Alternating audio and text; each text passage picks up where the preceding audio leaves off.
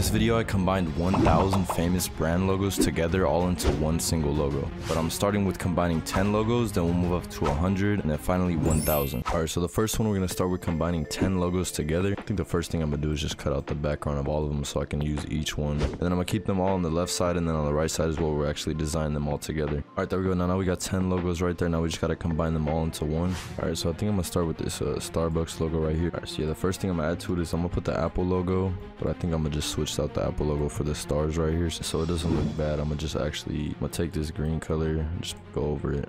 Alright, and then I put the Apple right there, just duplicate it, put this other one over here, flip it as well. I don't know, it kind of looks weird flipped. I feel like it doesn't really look like the Apple logo, so I'm gonna just leave it normal. Right, now for the McDonald's logo, I think I'm gonna just cut out the red. I feel like that's not even necessary, we don't need it. I'm gonna put it inside the stroke so it takes away that red weird outline on it right there. All right, and then one thing I'm definitely noticing is there's no M, obviously, since it's a Starbucks coffee, so maybe I just turn this to the side and maybe use it as the E's instead. All right, there we go. So we basically put the McDonald's M's as E's right there. Now we still got 7 more out of the 10 to use. I think I'm gonna take this Twitter logo and maybe change the star at the top for the bird right there, or even I could just put, you know, little like Twitter birds in the background essentially. There we go. We just basically put 3 on that side, and I think I'm gonna put 3 on the opposite side as well.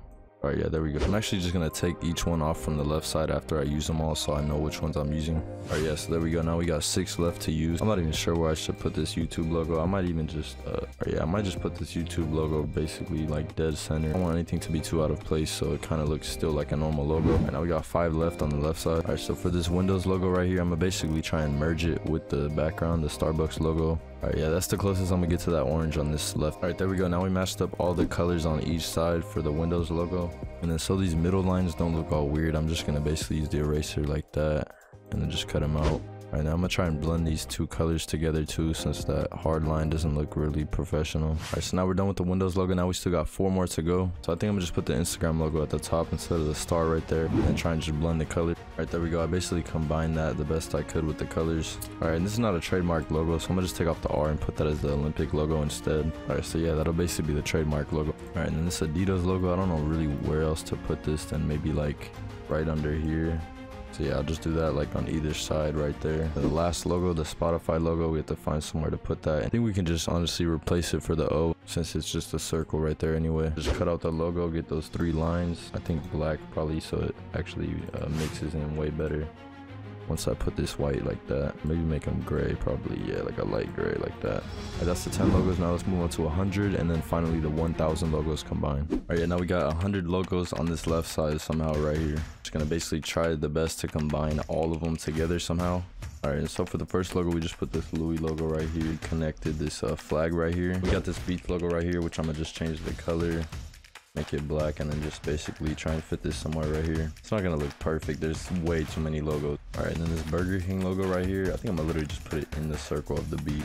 Alright, so I was just gonna basically put this and put the Cartoon Network text under that part, but it's still too blurry, so I'll just use text. Alright, next logo right here, we gotta find somewhere else to put this as well. It'll be kind of like a scale holding one side on each one. Put this Gucci logo right here. Got the little Android dude next. I think I'm gonna just keep him the same color so he's more recognizable. I don't know how this is actually gonna come down to like a full logo together, but alright, as you can see, we used all 100 logos right there. I know this thing looks crazy, but now let's see how 1,000 looks. That's gonna be insane. And then I don't know if you can tell, but this is literally like at least 1,000 logos right here. So yeah, we're definitely gonna combine all of these into one. But I don't know what I'm gonna exactly do. Number 1,000 right here. Maybe put just a bunch of logos throughout the number. I think we want to have the text for the font right here actually a little bit thicker so we can actually fit more logos in it too. It's definitely a better font right here. Just trying to take all these logos right here, or at least some of them, Clippy mask it into this 1,000 right here. I want it to actually look good, so I'm gonna just maybe do one at a time. I'm gonna put some drop shadow on the text as well so you could actually see it a little bit better, like pop out more. And for this next part, like how it actually has like a cutoff between the middle with a 0 right here. That actually looks clean on that part. We got the next 0 right there. Now we just need this last one right here. Try and make it look a little bit different too. Alright, so for this last one, I'm actually just make them no color, so then it just kind of looks a little bit different. And there we go. We basically got the 1,000 logos combined right there. I didn't know what else to do for it other than that, unless I would have spent like, you know, a million hours just trying to create them all into one like weird type of logo. And even then it would look really weird, so that's basically it.